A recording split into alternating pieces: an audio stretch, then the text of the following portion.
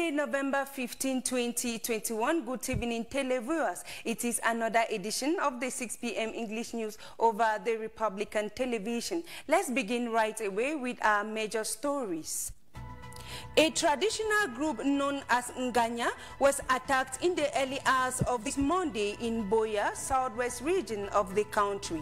Sources say 2 persons were killed and 1 died at the spot. To enable the government to better use the cryptocurrency methods for the sustainable development of the country, the Ministry of Post and Telecommunication has organized a workshop to discuss the risks and opportunities of cryptocurrency in Cameroon.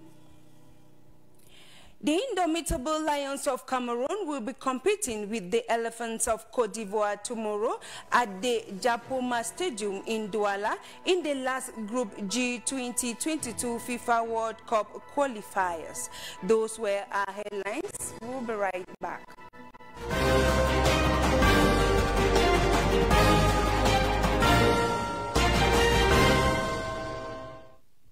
As you heard in one of our lead stories, it is another Black Monday in Buea. We begin with this cover shot where a traditional group known as Nganya was attacked in the early hours of this Monday morning in Buea, southwest region. Sources say a car stopped and rained bullets on the group, which hit 2 persons. 1 died at Buea Regional Hospital and the other in a stable state as at now.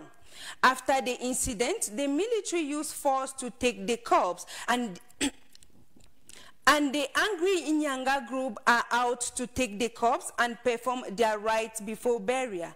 Let's now listen to the mayor of the Buea Council, David Mafanyi, speaking shortly after the sad incident, carefully selected by our Southwest correspondent, Kmer Njoku. Roundtable conference calling for peace, calling for understanding, calling for concord. Yes, may I start by expressing my condolences to the bereaved family and praying that may the soul of our brother rest in the bosom of our Lord.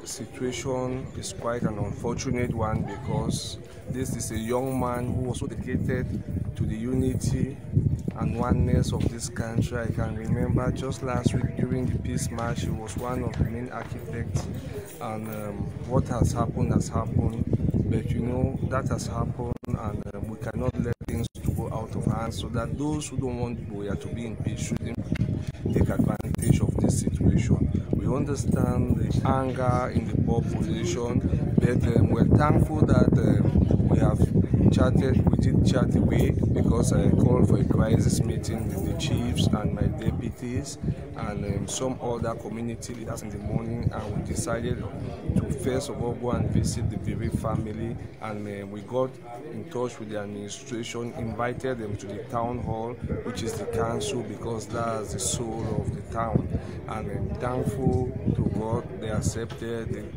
The Legion Commander, the DO, and many other security and administrative authorities all came. We have accepted the corpse. Part of the anger was that the corpse of the young man was taken from the population to the mortuary, and being somebody who is of a very high standing in a secret society, that goes against the tradition.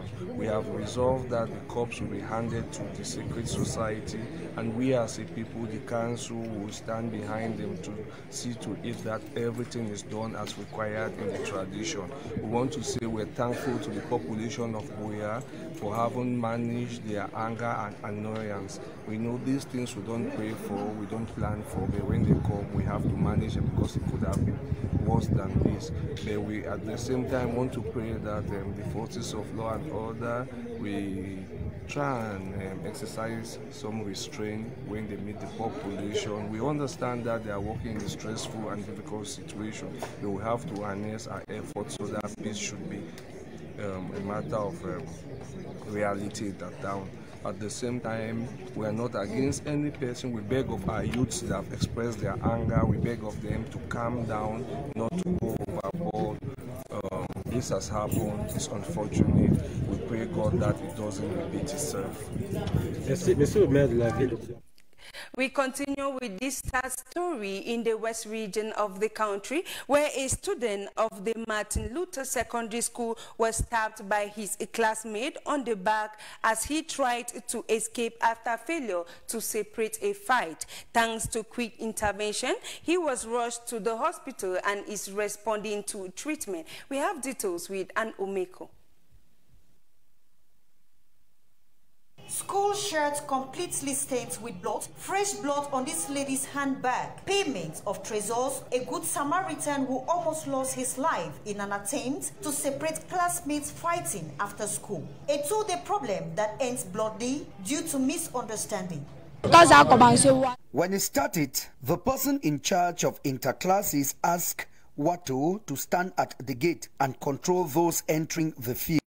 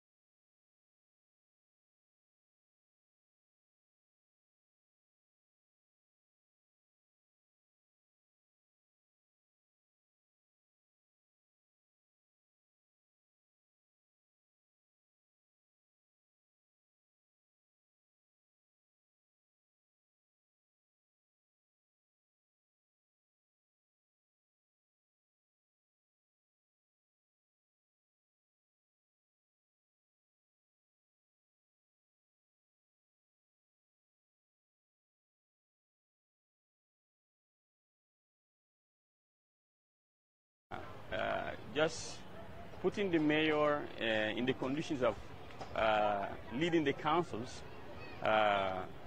to lead human resources and material resources, and also to know what are the rules and regulations that are applicable, that can be applied to the councils, whether it's related to human resources, material resources, and so on. It's also about the financial regime that's applicable to the councils and so on. So this training is very important for them, for them to get acquainted to all the rules and regulations to be applied to the councils.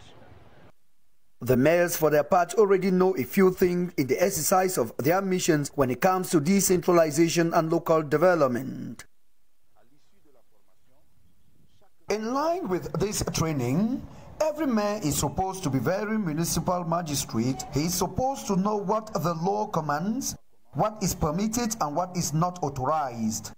That is, as a whole, the expectations of this seminar. I would like to sincerely thank the ministry for organizing this seminar to reinforce capacities of municipal magistrates who arrived at a point because it has been a question. Accelerating decentralization and local development concerns not only the Cameroonian government but also the authorities of the decentralized territorial communities as well as the population. It is to this regard that this seminar was organized to strengthen the capacities of the municipal executives of the Benue division of the North region. The Ministry of Scientific Research and Innovation has hosted a 5-day working meeting with the Integrated Regulatory Review Service follow-up mission of the International Atomic Energy Agency. The aim of this meeting is for experts in the field of nuclear safety to review radio protection infrastructures in Cameroon. We have details in the following report. With the objective to review the radio protection infrastructure in Cameroon, the Ministry of Scientific Research and Innovation has this Monday, November 15th, hosted the Integrated Regulatory Review Service follow-up mission of the International Atomic Energy Agency. The meeting has come to respond to Cameroon's request in 2018, which was made through the National Agency for Radio Protection. Cameroon has requested that we have a follow-up mission now to review its regulatory infrastructure, and of course it's part of their endeavor to continually improve and to meet their objective. And we noted one very important progress made by Cameroon recently was the promulgation of a new legislation which has significantly reinforced the regulatory infrastructure.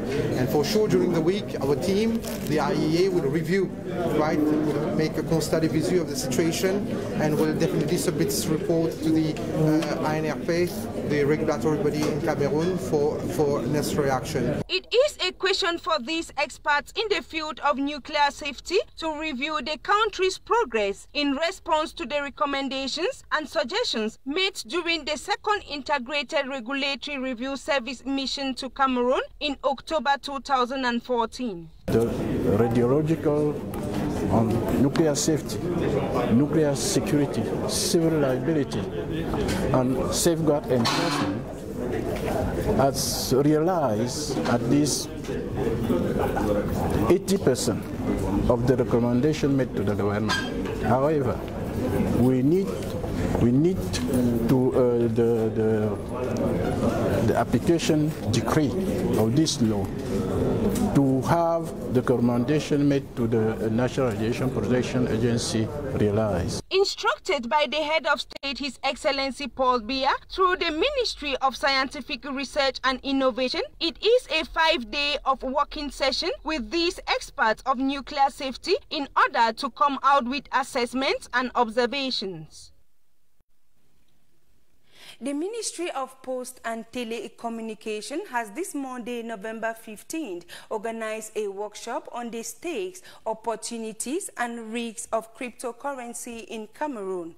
A seminar largely attended by experts of cryptocurrency, it was an opportunity to enable the government to better use this method for the sustainable development of the country. And Umeko was part of this workshop and brought back the following report. Adding to the other means of financial transactions, Cameroon joins the trend to facilitate online buying, accepted for trading by many companies, and also completely under the control of central balance, referred to as cryptocurrency.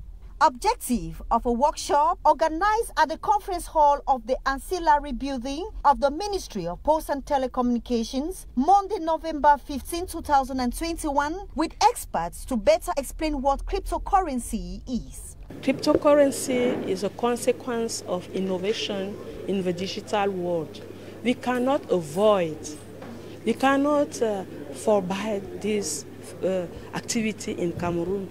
So what the government is doing, we want to hear about experts. What is cryptocurrency? How is working? What are the risks? And how we can protect our consumer. A system of financial transactions, though advantageous and less stressful, has its stakes. Something that is virtual, which you cannot see, is difficult to put the value on it. And there's people that can be able to put value on something. The first people that put value for people within a country is the government. So if the government says, I cannot determine the value, and you go ahead, it's a risk for you. And once you take that risk, you have no one to blame, you have no insurance, you have nobody to go to. Because cryptocurrencies are not backed by any bank or central banks or any other issuing authorities. The government still needs to boost the sector, make it more active and void of challenges. Sandboxing is when you bring all the experts and you take a certain number of services to experiment them. You experiment to see, to have a feel of the risk itself. Because certain risks look theoretical. When you run them, then you see the risk itself.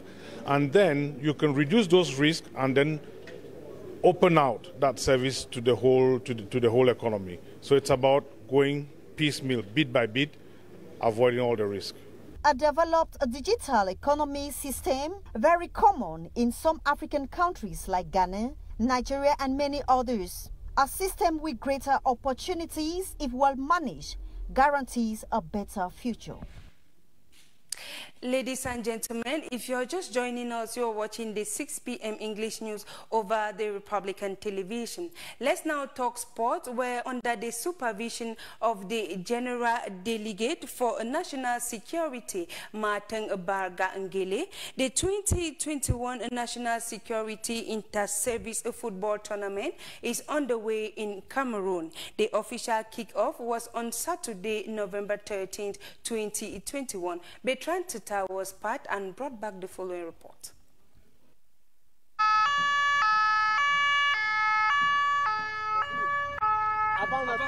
The kick-off of the maiden edition of the National Security Inter-Service Football Tournament was given on Saturday, 13 November 2021 by the Secretary General at the General Delegation for National Security, Police Commissioner Buea Dominique, personal representative of the Delegate General for National Security, Martin Barga-Ngele. In the curtain raiser of the competition that will run till the 11th of December 2021 with 16 teams divided into 4 groups, the National Security 2 humbled their opponent National Security 1 by 8 goals to 1, giving joy to their fans and supporters. The team captain of National Security 2 was not carried away with the flamboyant victory of the day. I'm very grateful for the match for today, in particular for my team as a whole, because as a team we can work. You cannot play football alone. So as a team we can work. So I'm so grateful for everybody. For the scores, it was very good. 8-1 is not a clown victory. So I'm very glad, I'm very excited for my equipe. Our aim is not just to win the match, but to go and take the cup. Also present on the VIP stand at the opening ceremony was the president of the National Olympic and Sports Committee, Hamad Kalkaba Marboum, Cameroon's roving ambassador Albert Roger Miller, and former Indomitable Lions captain Rongobe Song Bahana, who came to show solidarity with the policemen and women who risk their lives on a daily basis to protect the lives and properties of Cameroonians while also ensuring a fluid circulation in our cities. Cognizant of the fact that sport is a vector of cohesion, professionals, and considering the future challenges on the field, close to 400 policemen and women marched from the governor's office through some major streets in Yaoundé earlier on Saturday morning. Led by the police band, they passed through the Lonkak roundabout, Bastos, Tinga, before concluding with same exercise at the governor's office explanates.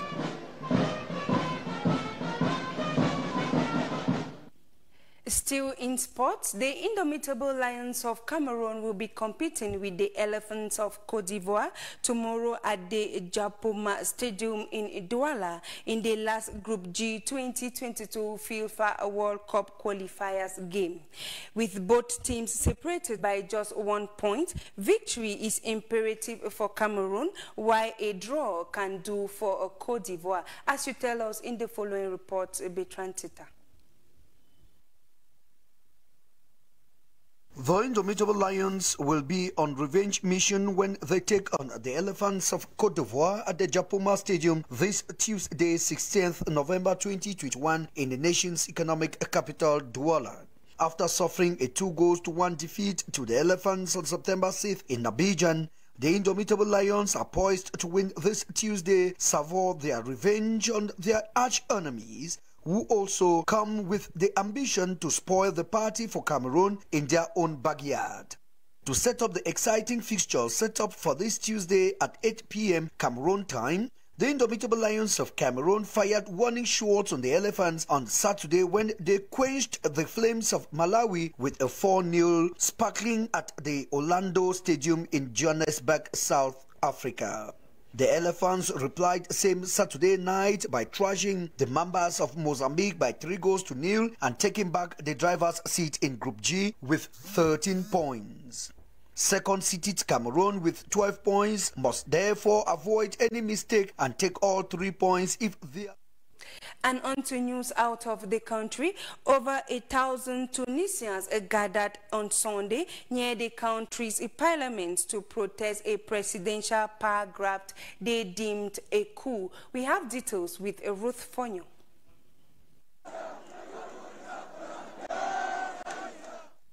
Over 1,000 Tunisians gathered on Sunday near the country's parliament to protest a presidential power grab they deemed a coup. It was the latest rally opposing President Kais Said's July 25th decision to sack the government, suspend parliament and seize an array of powers, citing an imminent threat to the country, birthplace of the Arab Spring uprising against autocracy. A protester, Ida Mohammed, said, "We have come together to peacefully say the president, no to dictatorship, no to individual rule. We must go back to the constitution that made you." Protesters shouted, "The people want to bring down the coup d'etat," and branded the president an agent of colonialism. A member of the organization Citizens Against the Coup said Jean Doubi expressed his disappointment about the current state of governance. "We are in 2021 and we are expressing a coup, a real military and police coup." On September 22, Said suspended part of the constitution and installed rule by decree, maintaining full control of the judiciary as well as powers to sack ministers and issue laws. He appointed a new government in October with Najla Boudin as the North African country's first female prime minister. Said, who was elected in late 2019, made his move and a socio-economic crisis aggravated by the COVID-19 pandemic. Some of his opponents have accused him of seeking a new dictatorship, a decade after Tunisia's 2011 uprising that overthrew dictator Zine El Abidine Ben Ali. But the president's supporters say his moves were needed after years of impasse among political parties seen as corrupt and self-serving. Ladies and gentlemen, we have come to the end of our 6 p.m. English news. But before we leave you, a recap of our major points. A traditional group known as Nganya was attacked in the early hours of this Monday in Buea, southwest region of the country. Sources say 2 persons were shot and 1 died at the spot. To enable the government to better use the cryptocurrency method for the sustainable development of the country, the Ministry of Post and Telecommunication has organized a workshop to discuss the risks and opportunities of cryptocurrency in Cameroon. The indomitable lions of Cameroon will be competing with the elephants of Côte d'Ivoire tomorrow at the Japoma Stadium in Douala in the last Group G 2022 FIFA World Cup qualifiers games. Ladies and gentlemen, meet Desiree Trésor Bonnet at exactly 8 p.m. for news in the French language. But until then, do stay tuned to interesting programs over at Camdis television. Do have a wonderful evening.